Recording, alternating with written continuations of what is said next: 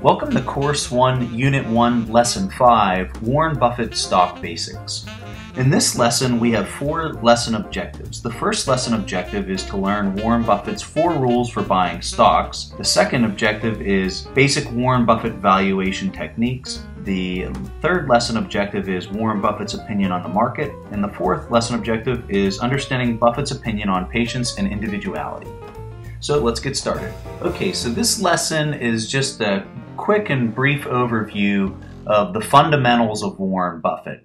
Now, as you go throughout the rest of the website, you're going to get a lot more information on all the stuff that's contained in this short lesson. So what I'm going to start off with is saying that Warren Buffett is a person who likes simple things. He likes to focus on fundamentals. He doesn't like to get down in the weeds on certain things. He likes to look at things from a very simplistic viewpoint. And so he has 4 rules that he uses for investing in stocks. So the first rule is that the stock has to be stable and understandable. For a lot of people, they're kind of attracted to a stock that might be volatile because it might have huge rewards in the end, even though there's a lot of risk associated with it.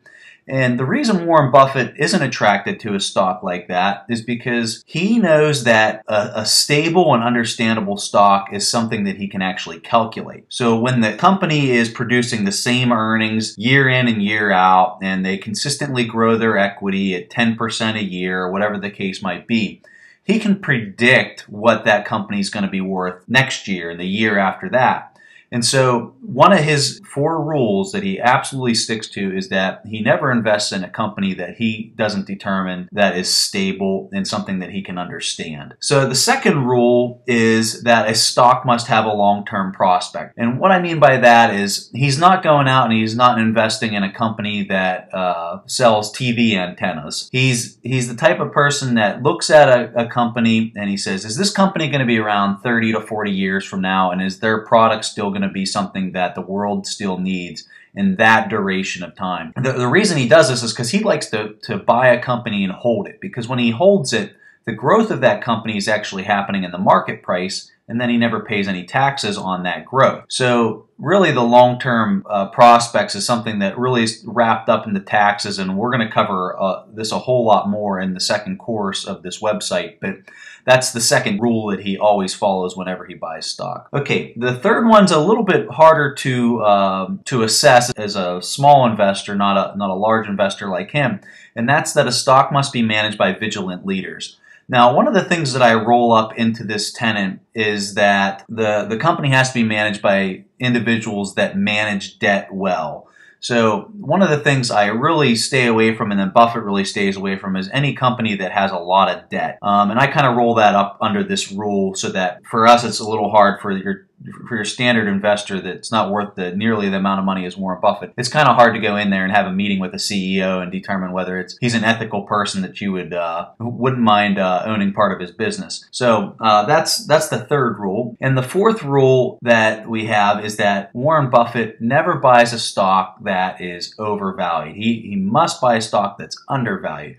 So what he does is he goes in and like I said before, he determines what he thinks the intrinsic value of a stock is. And so if he determines that the stock is worth $50, he's always going to try to buy that stock for under what he determined the value to be. Let's say $40 is what he would be comfortable buying the stock for. He's never going to overpay for that. And so the name of the game really comes down to is finding that intrinsic value, and that's the fourth tenet. Now, I'd like to say that each of these rules, each one of these 4 rules, all have to be met. He never goes out and says, well, rule number 3 and 4 is met, so I'll buy this company. He always ensures that all 4 of these rules are always met, or he never buys the company. And I recommend that you do the same because it really works out well. So let's take a quick look at rule number 4, where a stock must be undervalued. Now, I'd like to highlight that in course 2, I have an entire unit just dedicated to calculating the intrinsic value. And although I know a lot of people would like to jump right into that and start determining what some of these companies are worth, there's a whole lot of lessons that you really got to learn to wrap your head around all the terms and the intricacies of calculating the intrinsic value of a company. But right now I'm going to teach you a little trick that Warren Buffett did that whenever he worked for Benjamin Graham for a few years. And this is a really interesting and quick, easy way to kind of pick through companies that are worth investigating and companies that aren't. So as we looked at the last 4 lessons, we learned that the market price, the earnings, and the book value were 3 very important terms. And what Warren Buffett and Benjamin Graham did is they tied all 3 of these terms together in a quick way to kind of assess a company. So when we looked at Nancy's ice cream stand from the previous lessons, we took her ice cream stand and we divided it up into 10,000 shares. And when we did that, we found out that the market price for 1 share, because she was wanting $100,000 for the business, that the market price she was asking for the business was $10. We saw that her net income was $20,000 when we divided out the shares. Her earnings ended up being $2 a share. And then the $7,000 in equity that she had off of her balance sheet, when we divided that by 10,000, gave us 70 cents in book value. So these were really the important terms that we learned in the first 4 lessons. And what Warren Buffett does with this quick little valuation tool that I'm going to teach you here is he wraps all 3 of those terms into one quick assessment. And so what we're going to do is, as you look at the earnings there, that tells us our potential returns. You're going to take that and you're going to combine it with your book value, which is your assessment of your margin of safety, and you're going to get a quick and easy way to assess the company. So let's go to the next slide here. And as we look, I'm going to start off with the earnings. So that was the middle number. So the earnings here, I'm just going to show you, we talked about the price to earnings ratio in one of the previous lessons. And what the price to earnings ratio is doing is we're taking the price and we're looking at the earnings. The price is $10 and the earnings is $2. And all you're doing is you're just dividing those terms. You're taking the price divided by the earnings, which is 10 divided by 2, and that gives you a ratio of 5. And as you learned in the previous lesson, the way that you look at that ratio is you say this saying, for every $5 I'm going to spend buying this business, I can expect $1 in return 1 year later. And so when we see the PE of 5, what that really means, if the company can actually turn all those earnings into money that's going into your pocket, which that's really the thing we're going to figure out in course 2 of this website. But let's assume all those earnings go into your pocket. That's going to give you a 20% return. And the only way you got to figure that out is just take the $2 in earnings divided by the market price of $10, and that's 20%. So what I wanted to do is I wanted to show you, when you go onto a website and you're looking up a company, when you see the PE is equal to 25, as we move over to the chart on the right, when the PE is 25, that's actually giving you a 4% return, and that's assuming if the company can turn all of the earnings into money that's actually going to be realized into your pocket. The best you're going to do is 4% with a PE of 25. Now when you look at the PE of 20, your return goes to 5%. And so as you go clear down to the PE of 5, which is the one that we had for Nancy's business, the return actually goes clear up to 20%, which is pretty high. Now, the thing you got to realize is when the PE is really low like that, and then your return is really high, what you can expect on the margin of safety is that your margin of safety is going to get worse. So let's go ahead, and we just looked at the price to earnings. Now let's look at the price to the book value. This is a ratio that we haven't looked at yet, and it's called the price to book value ratio. Okay, and we're pretty much doing the same thing that we did with the PE ratio, in that we're taking the price, which is $10, and we're dividing it by the book value.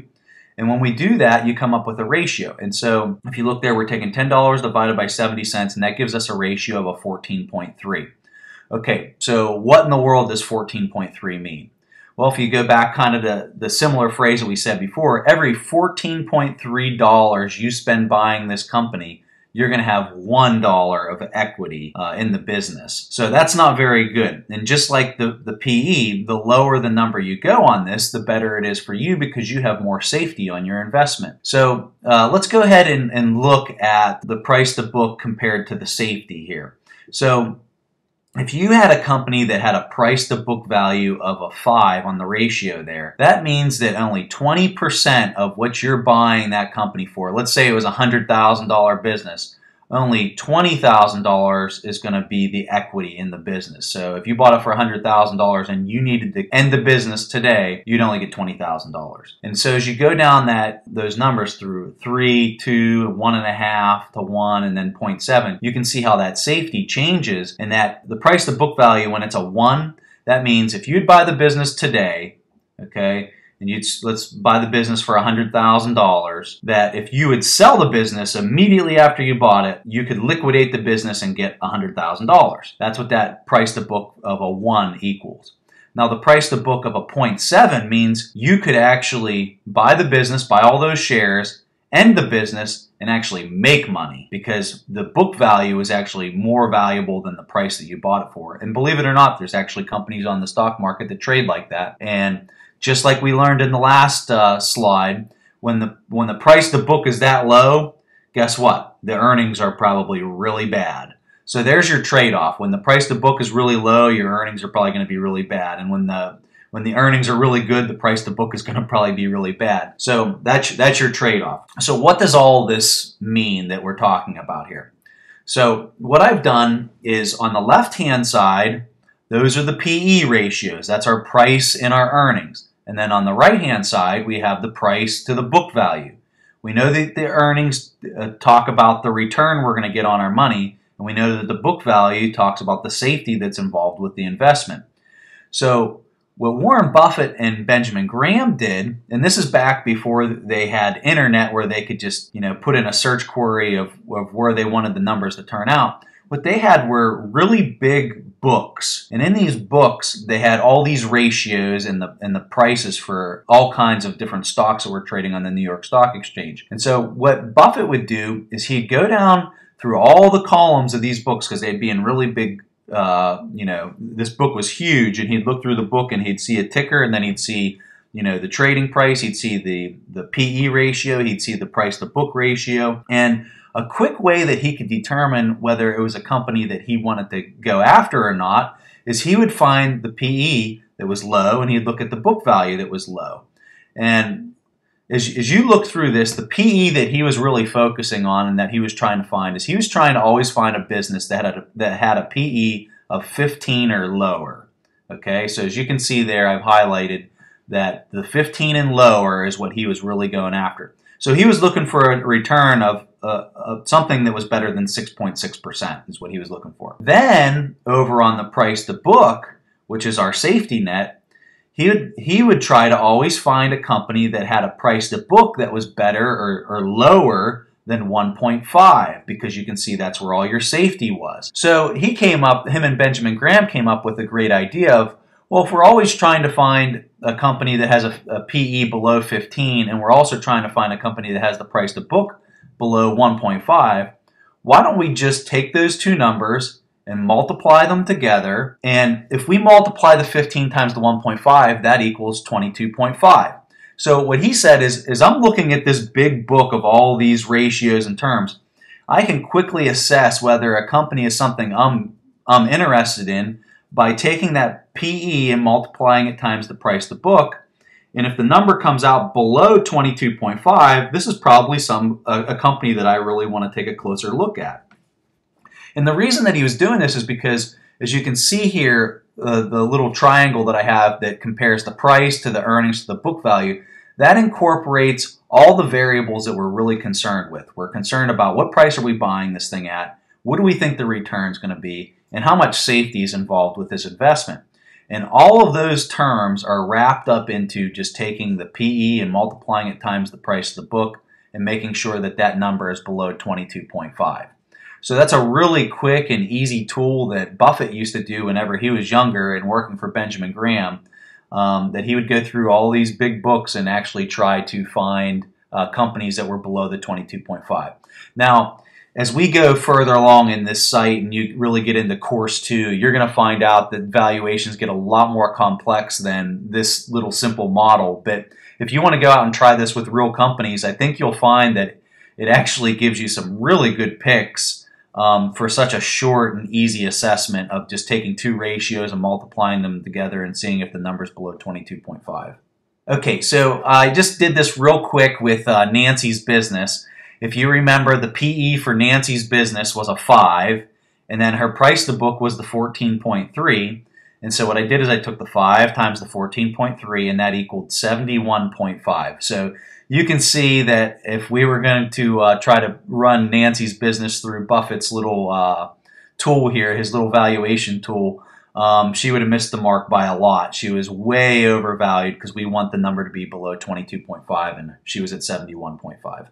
Okay, so let's transition into just kind of, and this isn't something that we have really talked about, but in Unit 3 of this first course, that whole unit is focused on understanding the market. But Warren Buffett always looks at the market itself as nothing more than something that can facilitate him buying companies at a low price. His opinion of the market goes into rule number 4, which is that a stock must be undervalued. He uses that market to his advantage opposed to something that he's scared of.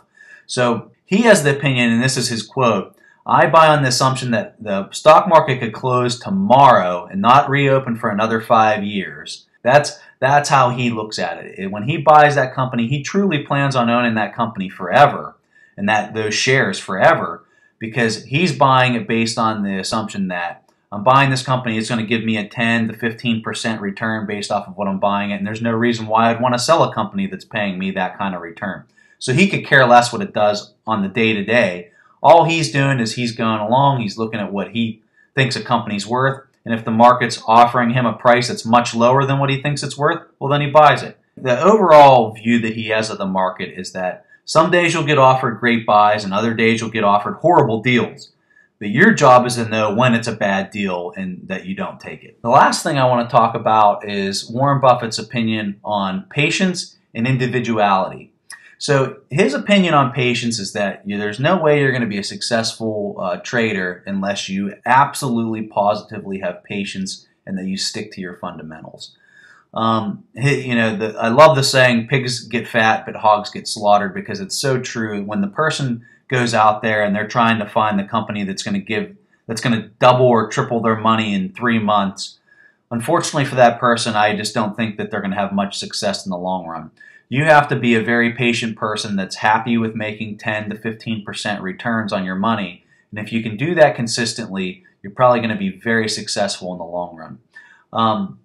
The other thing that Warren Buffett's really big on is thinking for yourself. I can't stress this enough. Don't ever base your stock investing off of other people's opinions. When you do that, you're probably going to find yourself in trouble. I remember back in 2008 and 2009 when the market was really low, and for me, I was extremely excited because I was able to buy companies at just unbelievable values and had almost no debt. Almost every company I was buying back then still had no debt, but yet they were trading at great values. And I would look around and everyone was just screaming bloody murder that, oh, the whole economy's going to collapse and that the world's going to end and everything else.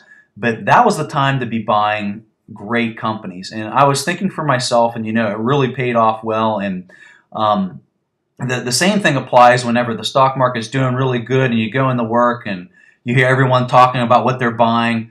And that's probably a really good indicator that you probably shouldn't be buying stocks. I found out that if I was always doing what everyone else was doing, I was probably doing something wrong. So that's something that I would recommend to you, that as you get out there and you start getting more involved in the stock market and also with bonds, which we'll discuss in the next unit, if you're doing what everyone else is talking about, you're probably falling into the trap that you might not be doing things right. So always think for yourself, conduct your own valuations on what you think things are worth, and then go to the market and see if the market's offering you a decent price for that value that you think it's worth. Okay, in Lesson 5 we discussed 4 different lesson objectives. The first lesson objective was to learn Warren Buffett's 4 rules for buying stocks. The second was to discuss a real basic valuation technique that Warren Buffett used whenever he worked with Benjamin Graham. The third was Warren Buffett's opinion on the market. And the fourth was understanding Warren Buffett's opinion on patience and individuality. So I hope you learned a lot here in the first unit, and I look forward to working with you guys in Unit 2 where we discuss basic bond valuation and techniques.